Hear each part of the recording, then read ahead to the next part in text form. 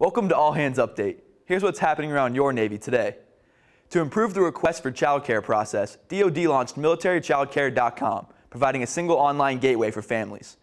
Eligible families can search for and request care for full-day and part-day options in facility-based and home-based programs. For more information, check out the Military Child Care website.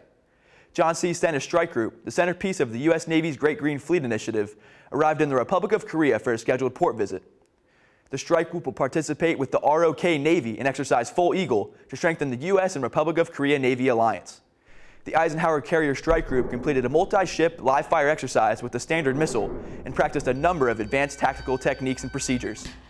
This is the Strike Group's final preparation for the Composition Training Unit exercise that certifies all Strike Groups before deployment. You can read more about what's happening around your Navy at Navy.mil.